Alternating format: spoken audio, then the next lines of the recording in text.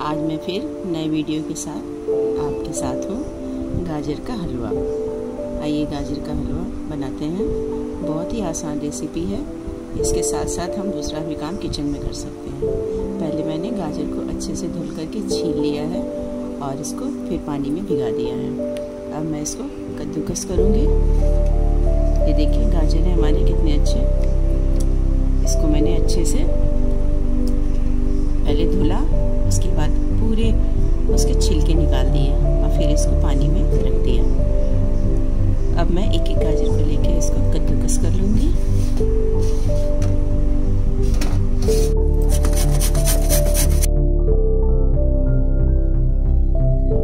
बिल्कुल बारीक मैंने इसको बारीक वाले होल से मैंने इसको कद्दूकस किया है। देखिए इसी तरह से सारे गाजर को कद्दूकस कर लेंगे।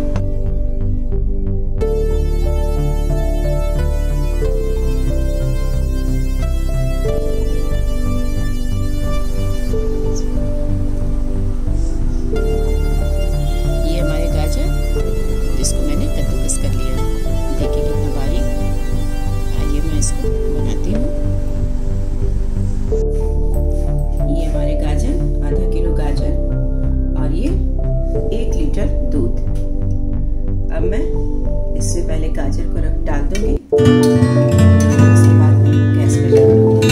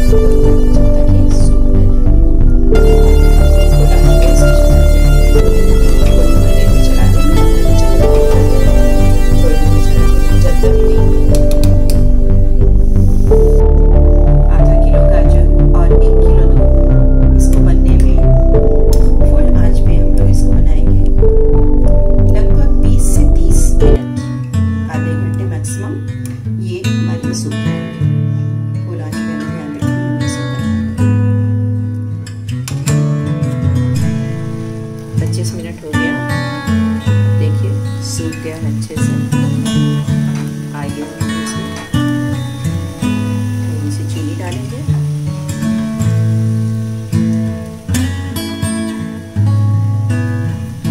थोड़ा सा शुगर है। ये बड़े टेबल स्पून, 2 बड़े टेबल स्पून रहेंगे। और थोड़ा बादाम 15-20 पीसेस इलायची। अब बादाम, इलायची और चीनी हमने इसको पीस लिया है। ये तीनों हमने मिक्सी में पीस लिया और फिर इसके बाद मैं इसमें हलवे में डालूंगी। आई पहले इसको पीस लेती हूँ मैं। लाइए मैं पीसती हूँ।